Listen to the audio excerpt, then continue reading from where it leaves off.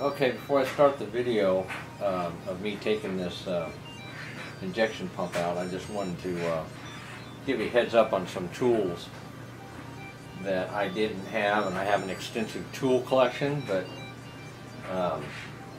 some of the tools that you're going to need is a wrench like that you're going to have to make. It's got a, I had to heat it up with a torch and bend a 9/16 wrench like this so that I can get to these bolts that go through here that mounts the injection pump onto the timing gear.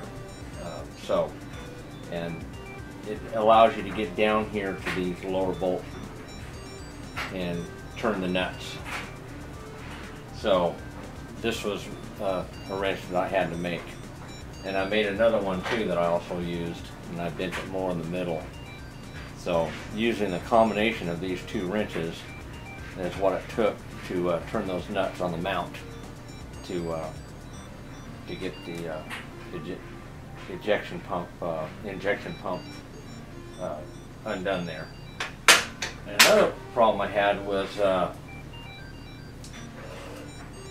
with these bolts right here that mounts the injection pump actually to the timing gear, and it took an 8mm socket, 12 point, and so I had to look all over the place to find one. I went to 3 different places and finally found this one at Home Depot. I went to Harbor Freight, I went to O'Reilly's, and then I went to Home Depot and finally found one. So you're going to need an 8mm socket, and it has to be 12 point to take these bolts off right here that connects the injection pump to the timing gear.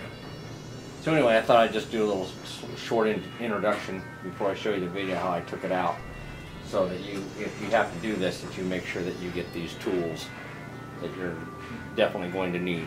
Otherwise, you're not going to get it out of there. Today I'm going to start taking off this injection pump.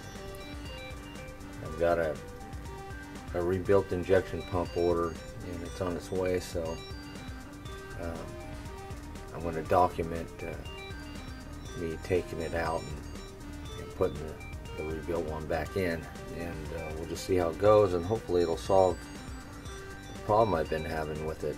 This truck's got 265,000 miles on it, and it's getting to where it's difficult to start, especially when it's warm. So everything I've been reading on the forums, they say that is the likely culprit. So okay, the first thing I got to do is I'm going to take off the throttle linkage off of the injection pump, and then I'm going to mark all of the electrical connections so that I can put them back on the rebuilt pump right, so I don't get them crossed up or make a mistake when I make the electrical connection. So that's what I'm going to do next. Take off that throttle linkage and then mark the electrical connections and disconnect them. Okay, just got the throttle linkage disconnected from the injection pump, and it just clips on there on this bulge joint right here, and you just take a screwdriver and pop it off. So next I'm going to take off these 2 bolts so I can get this throttle linkage completely out of the way.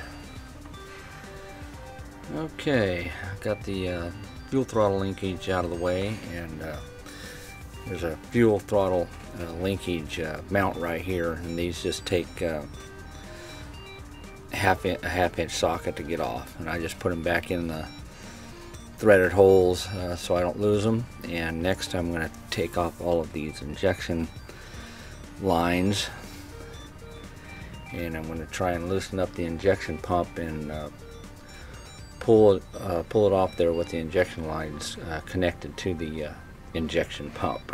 So we'll see how that goes. So I'm going to start loosening them up, and these take a 5/8 wrench.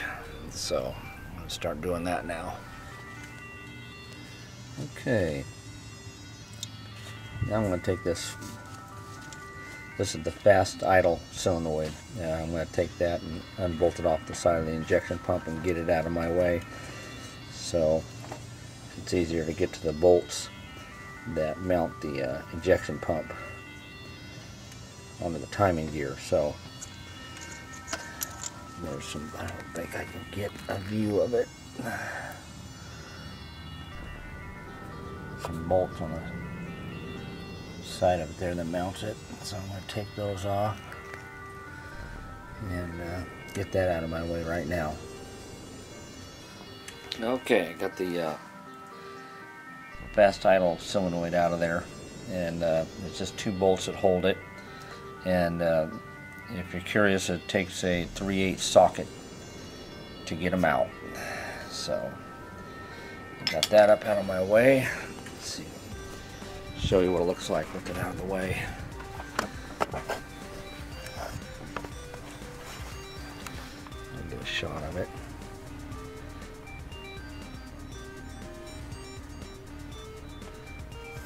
Went right here. That's where it mounts, right there. So anyway, got that out of the way. Now I'm going to continue on. I think the next thing I'm going to do is take this front plate off right here. I gotta get this front plate off right there. You can see it, it's kind of dark. These 2 bolts right here, and take this front plate off, and that'll give me access to the bolts that mount the injection pump onto the timing gear. So I'm going to do that next. Okay, got the front plate off. It takes a 1/2 inch socket to get the 2 bolts off. Then you have to kind of pry the plate off, because the plate is has a sealant on it, probably silicone that sealed it, so it was stuck on there pretty good. So I had to pry it off with a screwdriver. This is what the plate looks like. Get that off. So you can see the 3 mounting bolts down there on the injection pump. I'm going to clean that all up, because I'm going to have to mark it so that I don't mess up the timing when I put the rebuilt pump in. So we'll see how that goes. I'll clean it all up and put some marks on that before I start trying to take off the mounting bolts.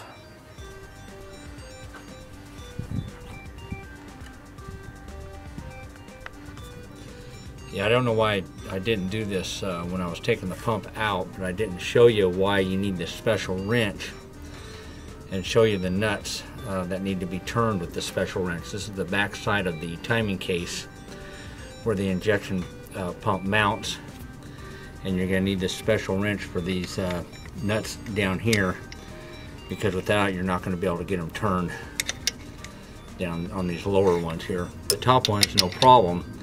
But these lower ones, you're definitely going to need this special wrench.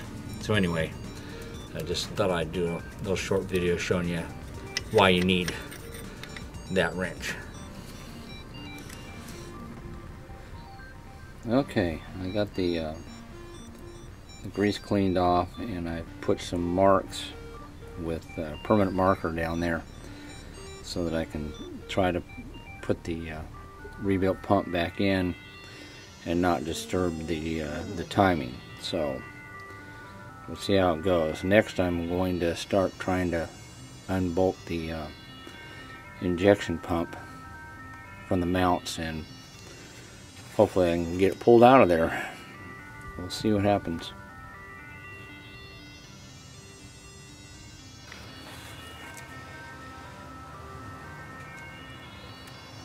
Yeah, I'm back at it again.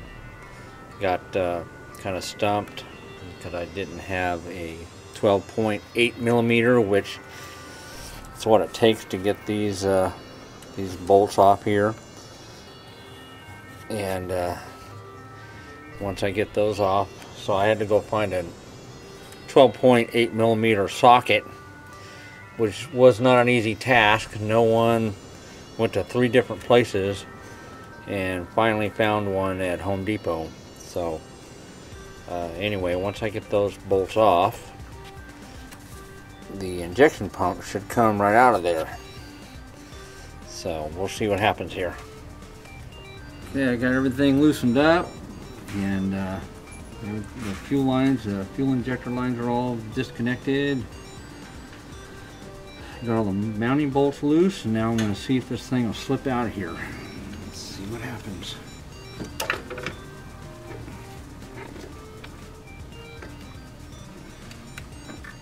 Almost.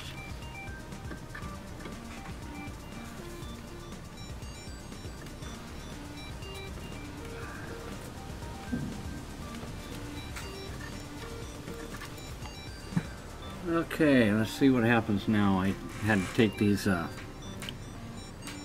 clamps off these areas here, and we'll see if the lines will bend enough for me to get that thing out of there.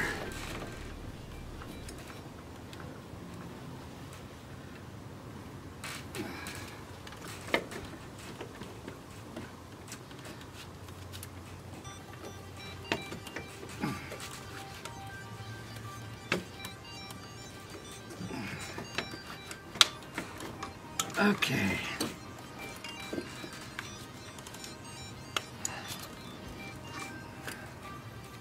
Looks like she's gonna come out. Okay, we got it. And there it is. Got her removed from the truck.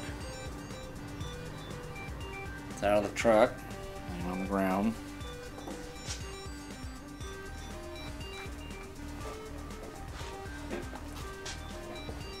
Took a little while, but finally got it out of there.